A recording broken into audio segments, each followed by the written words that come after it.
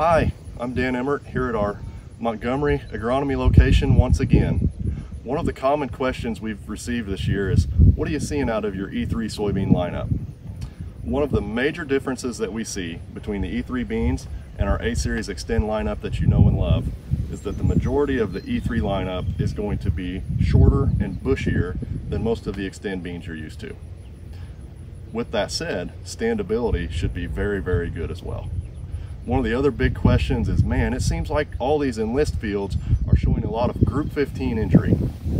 I can tell you from looking at multiple locations where we have Extend beans and Enlist beans planted side by side that there is no difference in Group 15 susceptibility between these two technologies. Thanks for watching, and if you want to see E3 beans in your neighborhood, make sure to talk to your local Pioneer sales team.